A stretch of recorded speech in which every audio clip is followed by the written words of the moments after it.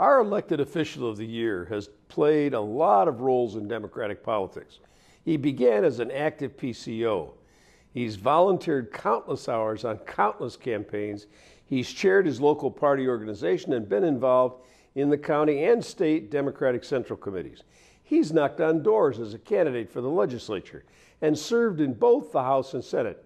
He also helped lead the way to protect Puget Sound and expand light rail while serving on the King County Council.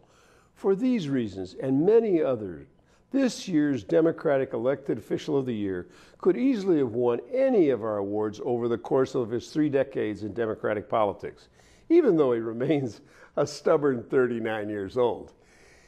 In an era when many elected officials try to hide their party label, a weird belief that standing for nothing is somehow more appealing to weary independent voters than fighting for shared values of family and community, this leader proudly embraced our democratic ideals and priorities in his race for King County Executive and won in an era when too many politicians seek to dominate the headlines with symbolic crusades.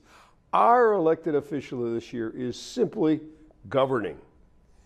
In his first year in office, he forged a partnership to obtain a $44 million federal allocation for Howard Hansen Dam repairs and dramatically reduced the threat of Green River Valley flooding.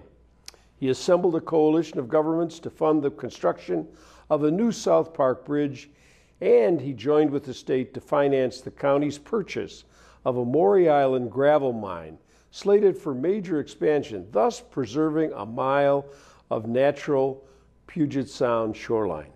Of course, by now you know who I'm talking about, an outspoken advocate for the families, businesses, communities, and quality of life in our region, a proven champion to transit and transportation choices, an accomplished reformer who worked in partnership with unions to cut costs, improve health, and protect jobs and services.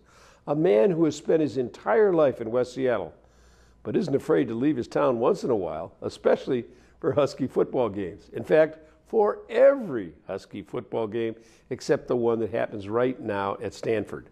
Please join me in applauding our Democratic elected official of the year, an outstanding leader for our party and our region, King County Executive Dow Constantine. Hi, Dow.